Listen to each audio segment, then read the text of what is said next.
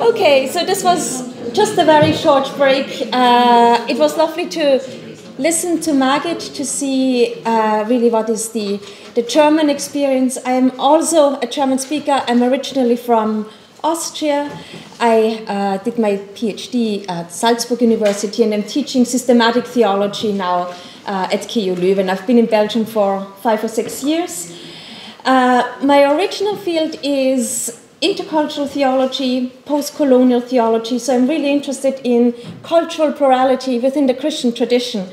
And I think this is a question that brings us very quickly to questions of how does the church work, right? So how do we also deal with plurality, diversity, and then contestation in the church? And this is something I would like to talk with you today. I just want to start by saying thank you for bringing this all together, Michael. Thank you for the invitation. It's been a real privilege and an honor to listen and to learn together with you. And I'll speak about 40 minutes, and I'll try to be fast and succinct and then have time for questions and conversation.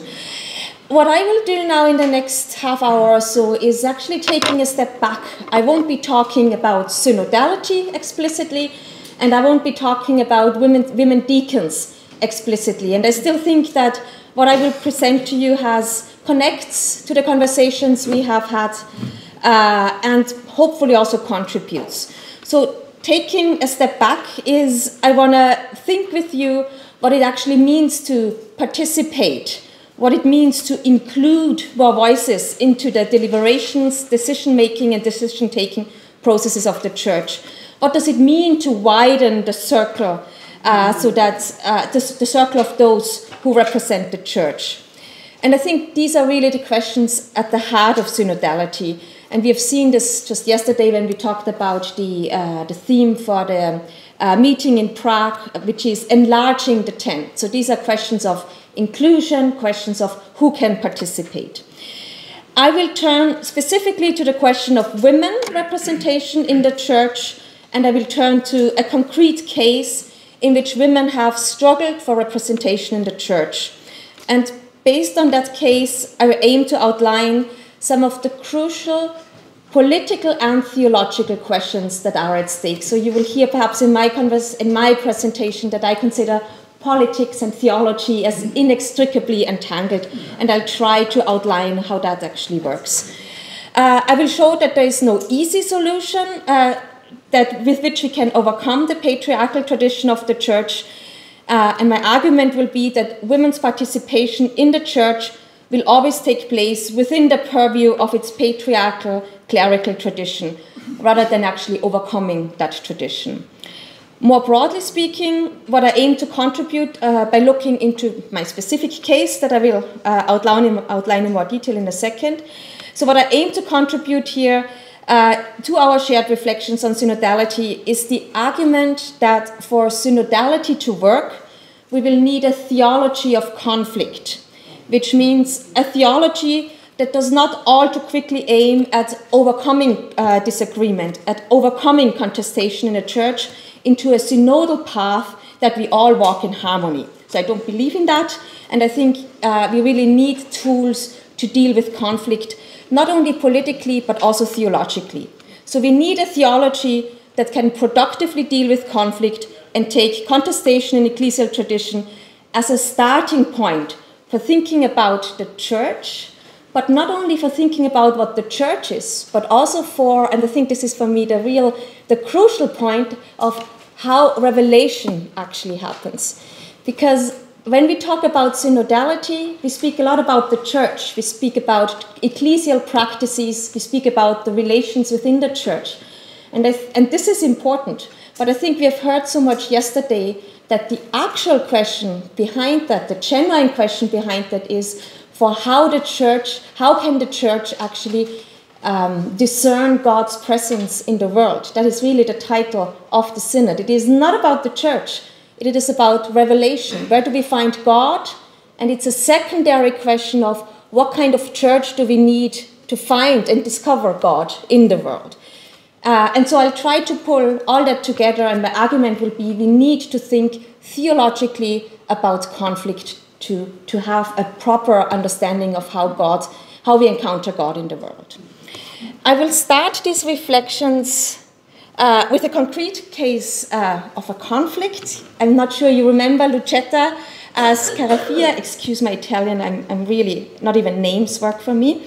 But you might remember who she is. She was the editor-in-chief of Donne Chiesa Mondo, which was, or is actually, a monthly supplement to the Osservatore Romano that has been published since 2012. The goal of this supplement is to grant a public voice to women in the church. And from 2012 to 2019, Lucetta was chair of the editorial staff. She had a team of 11 women, and she fulfilled this task with a passionate and an increasingly critical stance. And towards the end of her tenure, the magazine was also used as a platform to denounce the abuse of religious sisters and the oppression of women in the church. On March 26, 2019, the entire editorial team stepped back. This was an act of protest that achieved global attention because Scarafia wrote an open letter to Pope Francis in which she outlined the reasons for her resignation. She says there had been increasing interference by the Osservatore's new editor, Andrea Monda, and a change in editorial direction had taken away her team's autonomy. Now, Monda responded, and he said that he was actually rebutting these accusations, and he declared that he fully supported an independent publication of the women's magazine. So there's conflict also in the representation of that, of that stepping back. Similar discrepancies came to the fore in the commentaries on the resignation in international media. Many commentators saw in the developments around Donne Chiesa Mondo a proof for the continuing dominance of patriarchal clericalism in the Roman Catholic Church. Yet, there were also more critical voices who questioned Scarafia on her conservative positions and suggested that she might have felt threatened in her own exclusive position as the female voice of the Vatican by an increase of publication of women's articles in the Osservatore under the leadership of Monda. Tina Beattie commented that, so she published a commentary in The Guardian, and she captures these conflicts well. She writes about the resignation with regret and expresses her continuing solidarity. And yet, she has not actually dismissed critique. She said, Scarafia's outspokenness has ruffled clerical feathers, but she has been also criticized by liberal Catholics for her conservatism with regard to church teaching on issues such as homosexuality. Some Italian feminists complain that she does not engage sufficiently with the views of women who are not part of her circle. So Beattie offers also a nuanced position on the role that Monda has played in this dispute. Beattie says, an academic and journalist, Monda is not part of the clerical elite that wages war on Francis' reforms. Another contact in the Italian media suggests, Beattie says, that Scarafia is perceived as being too close to the ancient regime and she has to go in order for real reform to take place. So reading Beattie's commentary, I think we have to see that her nuanced observations on the ambivalences in Scarafia's public performance offer resources to think about conflict and contestation in the church. So there's ambivalences in that case, and I think when we look more closely, we can get kind of a segue into how we can think about conflict contestation in the church. Her comments should not be understood as an attack ad hominem. Rather, Beattie's comments offer rich material to elucidate what I will call the political, the aesthetic, and the theological conditions of possibility for representation and participation in the church. My argument will be that conflicts such as this one are a constitutive dimension of community building in the church. These conflicts are not an extraordinary disturbance that should ideally be overcome, until we all can speak on equal terms. Instead, I will suggest that they allow us to develop an understanding of community as what I will call a regime of in-stroke visibility or un-stroke recognizability that is irreducibly marked by asymmetries of power. So when we talk about the church, we will always talk about those who can be seen and those who are not seen, those who are recognized as ecclesial, as belonging to the church, and as those who are not recognized. I will explain that in more detail in a second. I will argue that these conflicts have a profound theological cogency that allow us to understand Revelation and its representation through the church in new ways. Post-colonial studies, so this is my first love, my first theological love actually, offers first analytical tools for understanding that case in this way. In the struggle for non-colonial identities, post-colonial theory has developed a sensitivity for how colonial dominance does not only take place through military power and economic exploitation, but is also irresolvably linked to what we could call epistemic violence, so a violence that shapes how we perceive power and how we perceive knowledge and what we perceive as knowledge, so epistemic violence. Colonial discourse sets the conditions under which knowledge is produced, disseminated, and evaluated. Edward Said, a Palestinian literary critic, has done groundbreaking work here. He showed how Orientalism is a scientific, cultural, political, aesthetic, economic, educational, and so on discourse in which knowledge is produced in such a way that it perpetuates the power of colonial masters over the colonized. So knowledge is a tool of colonial power. Gayatri Spivak, an Indian post-colonial theorist, wrote a very famous essay that's called "Can the Subaltern Speak?" So can those who are really at the lowest ranks, can they speak? And this is, I think, one of the core questions here is, how can we speak? She has written a very famous essay around that, and her ultimate question was, no, the subaltern, those on the lowest ranks, cannot speak. She looks into how colonial patriarchal dominance informs the representation of marginalized women, and she says that when marginalized women speak, their speech is so inextricably bound up in asymmetrical relations of power and representation that it is impossible to develop an authentic voice, an independent voice in those connections of power and knowledge. Post-colonial discourse thus struggles with a paradox. The struggle for representation takes place under the conditions of hegemonic discourse, so under the conditions of those who have power. The hegemonic, what I call hegemonic discourse here, so the powerful discourse, provides the framework within which marginalized voices can be heard, and those in power remain the organizing principle that give form to the struggle for an authentic voice.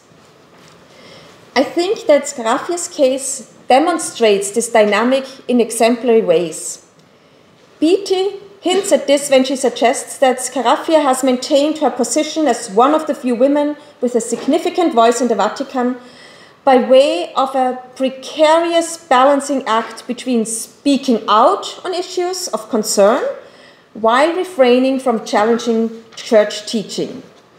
In her public performance, Scarafia drew a clear line between the sayable and the unsayable in the church. These choices, I think, are best understood not simply as political maneuvering, but I think they provide a first glimpse at how profoundly established regimes of unrecognizability dictate the conditions of representation and participation. Scarafia speaking as a woman in the church takes place within the normations of a patriarchal clerical discourse that silently but pervasively determines which topics can be addressed by whom and in which ways. this is also and particularly true for those who find themselves at the margins of this discourse and claim recognition from this marginal position. As Scarafia became increasingly bold, as Beatty formulated it, so as he became increasingly bold and sought to create recognition for topics that were silenced within the normative boundaries that constitute the church, she got out of line of what is sayable and what is understandable within the church, and she could eventually only become silent herself. So we can further elucidate these insights with the help of Jacques Rancière's political philosophy. So I'll pick up one of the kind of themes that have emerged here, the call for an interdisciplinary analysis, and I would actually like to turn to political philosophy of power to understand what is at stake here and to see how we can actually theologize based on political philosophy that thinks about these issues of representation.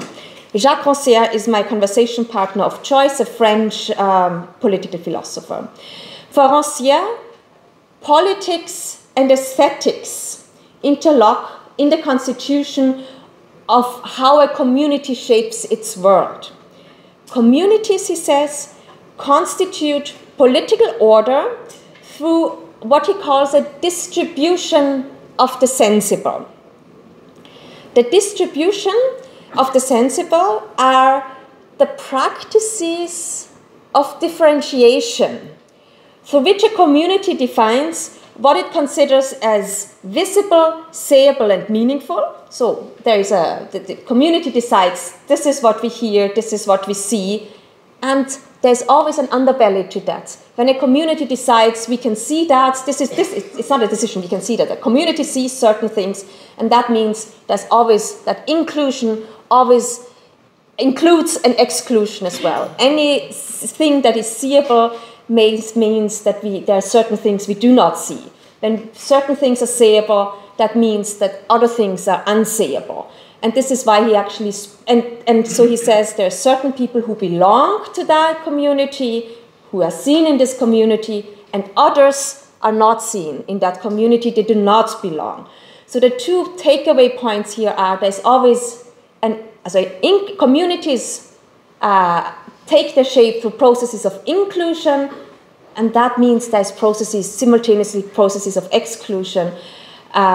And that is a process that he describes as an aesthetic process. So the question of how do we see is also a political process, is who belongs, who has representation and participation in a community based on these aesthetic decisions of what we as a community see or do not see. And I think the crucial point here is that firstly, representation and participation within a community rest on the exclusion of those who have no share, right? So inclusion rests on those who do not have a share. And secondly, that Rancière actually gives this share of the excluded a name. Those who do not count and those who are not accounted for are, he calls them, the part of those who have no part, right? So he calls them by that name that they have. He further argues, and I think this is also important as we move on to theologizing around this, he further argues that there are two ways of how the part that has no part in a community can be counted, right? The first part, or the first way, counts the parts that constitute the community. And that way recognizes those groups and only those groups that actually have a share in that community. That way of counting proceeds in a totalitarian way that reflects precisely the particular arrangements of visibility that are operative in a given community. Rancière calls this way of counting consensus. This census then is the second way of counting that additionally names a community's part of no part and thus inserts a gap that marks the excluded within that established order, right? So he says dissent is a way of looking at community that shows that any kind of inclusion is based on excluded ones. So any community has a group that is excluded and they normally remain invisible. Through dissent, or what Rancière calls dissent, this part of the excluded becomes visible.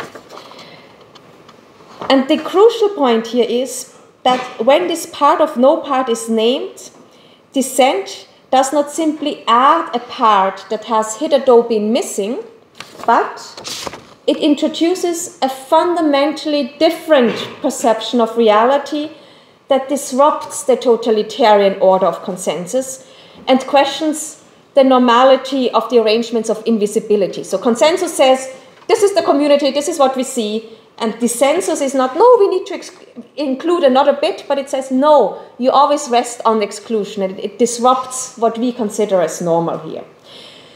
Rancière allows us to argue that the struggle for recognition within an established totalitarian regime of recognizability does not actually bring real transformation. Such struggle does not effect a constitutive change in the regulations for the visibility, the sayability, and realizability of selected forms of life. So when we just struggle for participation in what is already given, we don't change the world of that community fundamentally.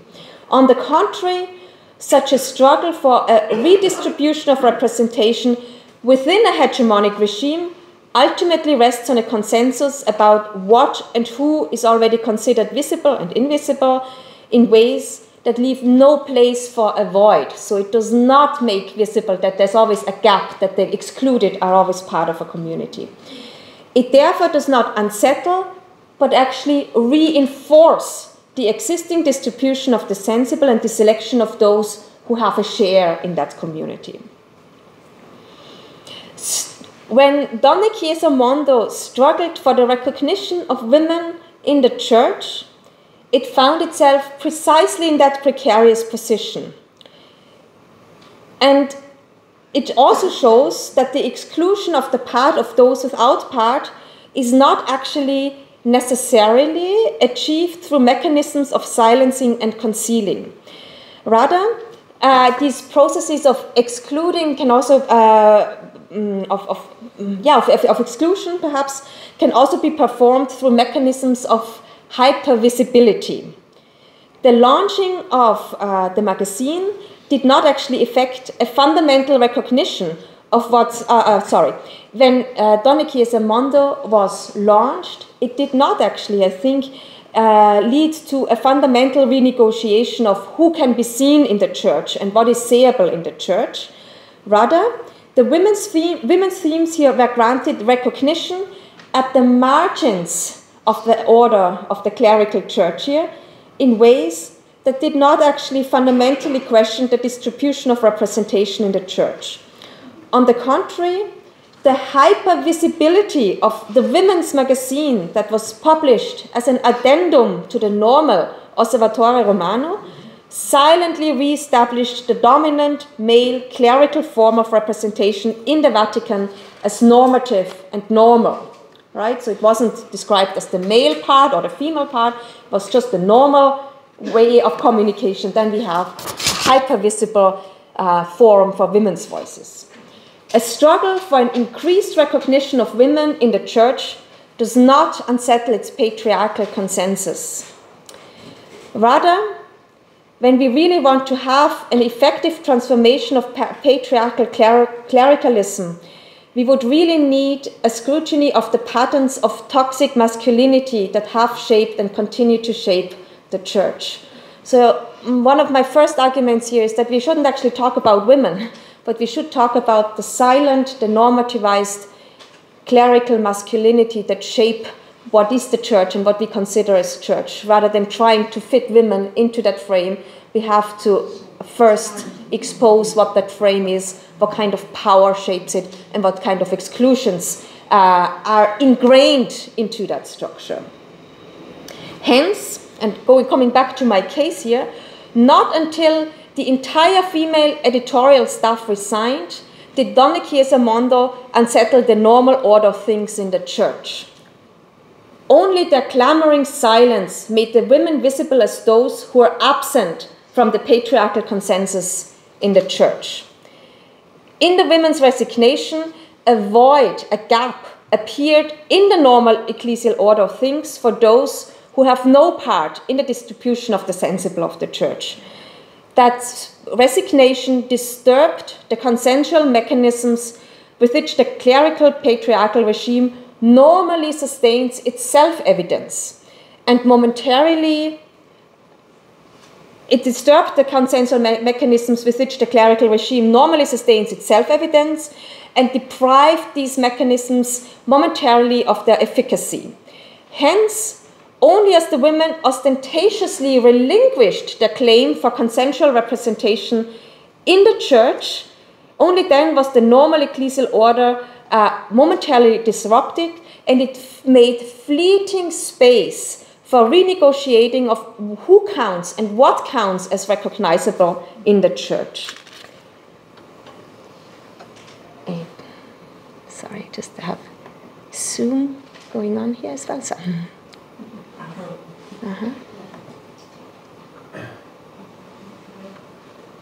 Very good. A struggle for an increased recognition of women in the church does not unsettle its patriarchal consensus. Sorry. So Scarafia's case thus points us to an ambivalence, and I would argue it's an irresolvable ambivalence in the struggle for women's and other non-men's recognition in the church. That case indicates that the struggle to gain recognition within the established ecclesial structures runs the risk of reinforcing the sovereignty of these structures and of perpetuating the asymmetries in the distribution of power within that system. Only that silence had a potentially transformative effect. And this is, I think, a precarious result for the struggle of recognition, and it's a result that underlines what Rancière highlights repeatedly. He says that a rupture in the normal order of things, so that descent that brings a rupture in the normal order of things, is the condition for the possibility of transformation, but it does not automatically lead to more just or to more inclusive structures. Dissent, and this is the crucial point here, dissent does not replace the established order of things, but is critically at work within it. It is what Rancière calls an accidental, local, and precarious activity that is always close to disappearing, but therefore also always close to reappearing. So there is the structures, and our hope, I think, should not be for replacing the structures, for them to make them more inclusive, more just, but to look for disruptions of those structures that first show us that they are shaped by power. And in showing their contingency, in showing the powerful exclusions that they're based on, we open up perhaps transformations towards more just structures, but not in a way that they can just be replaced. This, of course, is a precarious outcome. It shows that women's struggle for representation in the church is faced with the prospect of ultimate failure. And yet, such recognition of failure to effect an ambivalent transformation is, I would argue, not a relinquishing of hope. Rather, and with this I would like to take Rancière into a theological direction, I would like to suggest that we can take from the story resources for a renewed understanding of revelation and its representation in the church. Rancière himself, not a theologian, but he hints at the theological cogency of his political philosophy when he cites Plato to describe the demos, the part that has no part, as God's part. And when he maintains that the part that has no part contains within it all that is theological in politics. So Rancière points us to that part of no part and says, is there actually something theological to be learned from looking at exclusions, and what exactly can we learn here? With these political theological intuitions, his approach offers an instructive language for reading biblical accounts of God's presence in the part of those without part. And I would like to turn to a passage here that has come up also in the morning quite a bit. Christ anonymous, the Christ who is visible in the poor, in the hungry, in those who are in prison, and so on. So the anonymous Christ, the presence of Christ in the excluded one. According to the scriptures here, I think we can see, reading it with Rancière, that Revelation also appears as a constellation of those who we can see and those who we cannot see. And that those constellations of visibility and invisibility are irresolvably tied to political processes of in- and exclusion. Biblically, when we go to that passage, of Matthew 25, the political locus of social invisibility is the preferred theological locus for revelation of God. Those who are excluded from society are of indispensable significance for the appearance of God. Matthew 25 here is one of the many passages that speak prominently of the anonymous presence of Christ in those that find themselves in the blind spots of a community. And Matthew 25 here also unmistakably links the ability to see God to an undoing of political aesthetic exclusion. So we see God when we see Christ in the excluded ones. God comes into view whenever there's a conflict about who can be seen and what can be said about them. Have we not fed you when you were hungry? Have we not visited you in prison? So that's a question of who do we see first and what do we see in them? And that is a theological question of where do we find revelation?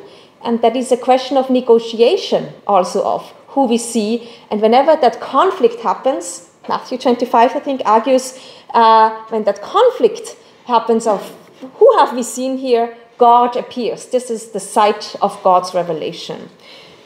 So with Rancière, we can say that whenever the totalitarian ways of counting the parts of a community are disrupted and a void appears, a gap appears, God can be seen when the normal order of who is visible momentarily fails and the possibility for new arrangements of visibility fleetingly appears in the cracks that open up then.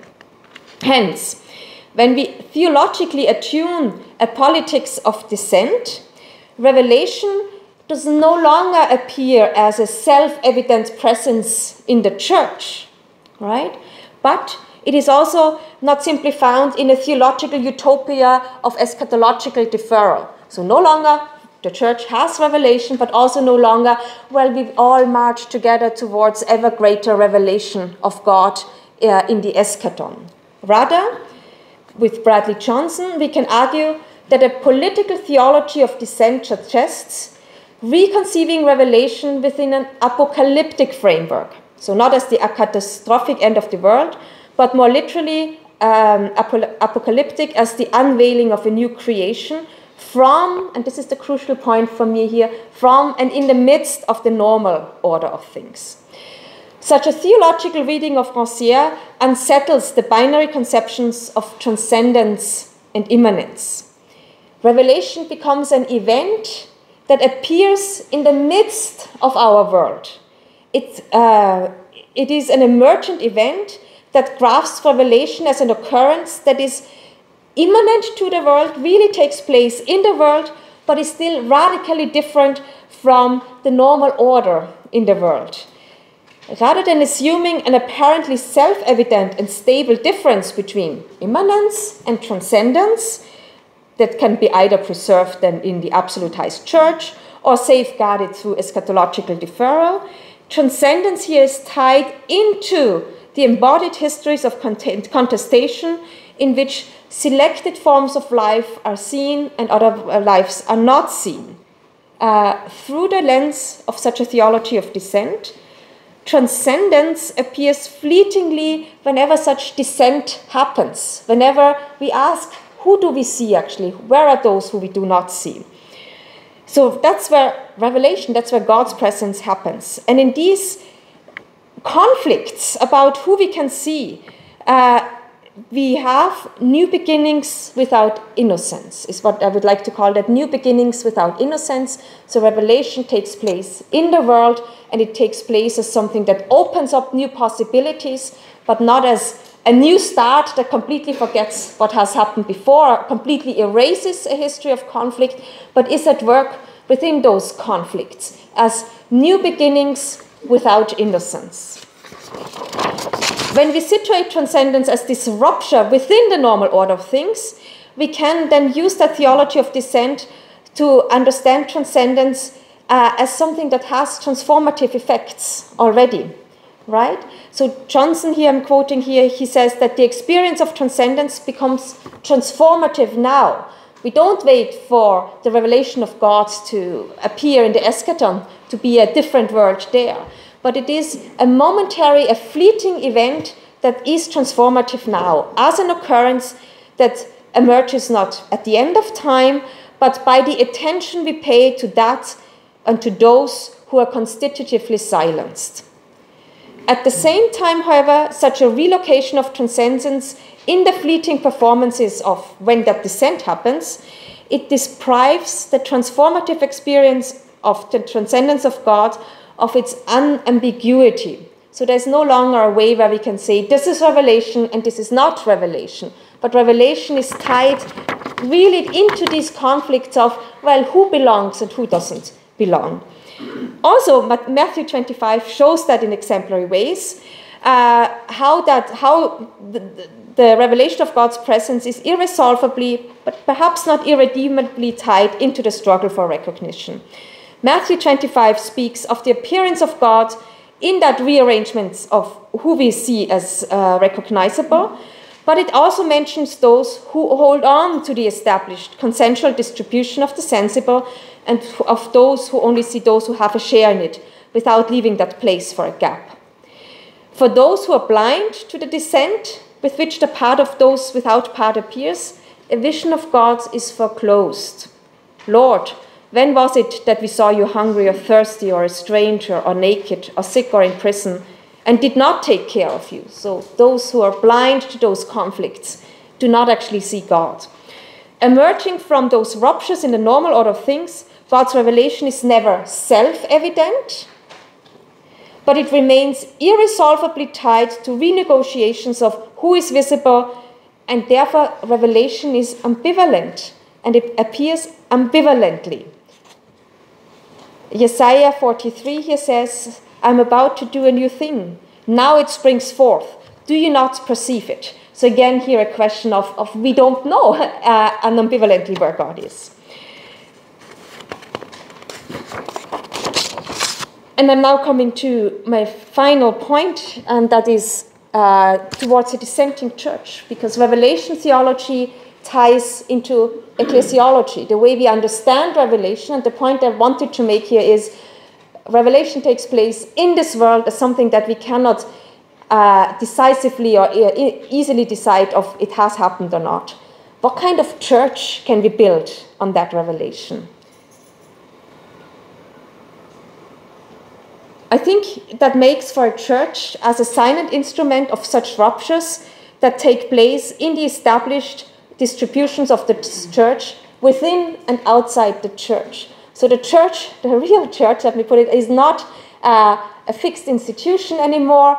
It is not outside the church either, but the church takes place when it becomes silent instrument of this descent as it ruptures what we perceive as normal, both within the order of the church and outside the order of the church. It cuts through it in a way. Living up to its raison d'etre of giving witness to God's presence, the church becomes a sacrament of failure that is called to identify the fleeting moments in which the transformative experience of God's transcendence becomes present as new beginnings without innocence in the midst of our realities. It becomes, it's a way of understanding the church as such a disturbance in the normal order of things, and it always remains provisional. So it cannot be institutionalized, or such kind of dissent cannot be institutionalized, but it is critically at work within institutions, within the church, but also within other institutions, as it appears in the fleeting exposure of the normative epistemic violence in existing institutions. And therefore, and such a recognition of revelation as a rupture in what we in the normal order of things, presents us with a criterion for ecclesiality that ties the church irresolvably into struggles for recognition, and therefore also not only revelation doesn't have any self-evidence anymore, but also it's not completely clear where the church is, right? So again, that kind of dissolves the borders of where the church is, and we have to ask, well, has church taken place in that particular instance or not? So we get a very, I think, a different understanding of church that kind of we can work critically with as we deal with the institution, the established institution of the church. So we have here, and this is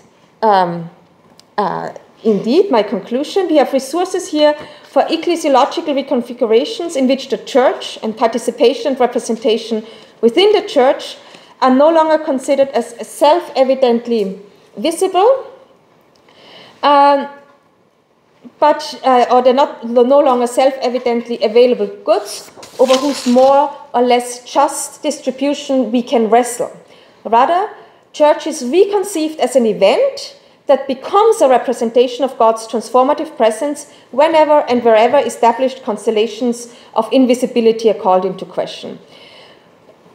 So theologically speaking, the struggle for recognition in the church goes beyond a competition over who can say what in the church.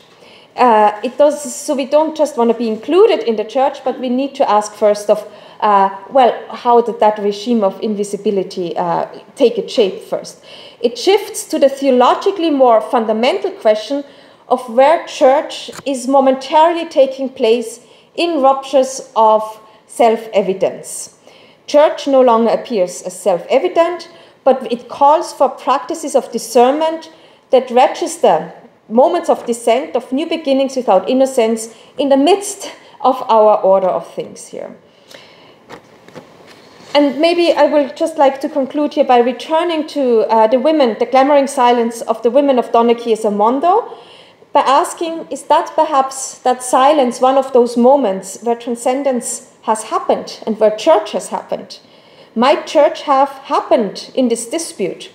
I think such a reading of the women's resignation as a possible instance of ecclesiogenesis is not unambivalent. It can easily be subsumed into a long ecclesial tradition that draws on theological patterns of interpretation that have justified the silence of women and other non-men in the church. The glorification of women's silence has long been part of a patriarchal discourse in a clericalized church that draws on sacralized violence to sponsor the invisibility of non-male forms of ecclesial life. Hence, such a theology of dissent, my argument was only in the silence have those women spoken, but that's of course a dangerous argument to make as well. The women's resignation can be dignified theologically as a moment of ecclesiality. This bears its own risks, of course. And yet at the very same time, and thus in irreducibly ambivalent ways, that silence has ecclesiological significance, and it can reveal a renewed understanding of church. It offers building blocks towards a dissenting church in which and through which transformation could indeed take place. Never unambivalently, never uncontested, never totally, and still effectively. And it is with this view towards transformation through conflict that we can take from the Scarafia case that I would like to conclude. If we do not immediately subject this dispute and its ecclesiological significance to the established patriarchal routines in the church, and instead stay a little longer with the trouble that they present, this momentary rupture of silence inflicted on the totalizing mechanisms of a patriarchally hierarchized church, it indicates in which ways we can perhaps reform towards a dissenting church. By way of example, the women's perhaps failed struggle for recognition shows that ruptures in the normal order of things expose the irreducible workings of normative violence in the ecclesial tradition. So the first step is to make visible that violence actually takes place in, we decide of who belongs and who does not belong. We have to first actually denaturalize those boundaries. So they expose the irreducible workings of epistemic violence in ecclesial tradition, but they promise no deliverance from the powerful mechanisms that determine some forms of life as recognizable and some as not. And yet I think such failure to offer a clear way ahead does not dispense from efforts for reform that seek to undo the normative violence which sponsors those regimes of who can be visible and invisible. On the contrary, we can perceive such failure as the theological locus of revelation, the ecclesiological locus of where church happens, and the political locus of transformative agency. It is through failure that reform in the church can take place. Failure resists institutionalization. It does not simply replace ecclesial institutions, but it is critically and fleetingly at work within them. So the theological significance of failure can call the church to establish forms and leadership styles that allow it to fail again. So this is another Irish author here. We have Samuel Beckett. We need ways of failing better. We need ways of failing again and again and seeing the potential of those failures. It calls for a post-heroic ecclesiopolitics that can embrace the transformative potential of failure. And such a reform through failure will reconstitute the church as democracy, not in the sense that Benedict and Francis have warned when they highlighted that the consensus fidelium cannot be equated with a democracy, with the majority opinion, but rather in Rossier's sense, who speaks of democracy as a momentary state of exception in which the violent mechanisms of inclusion and exclusion fail and other possibilities become visible. As such a democracy, the church will not pursue the utopian goal of a space free of hierarchy, a space free of power, but it is called to register the disruptive and potentially transformative power of failures in the normal order of things to maintain their self-evidence. Through such a conflictive approach, a dissenting church continues the struggle to expose normative or epistemic violence, knowing that it will fail again and again.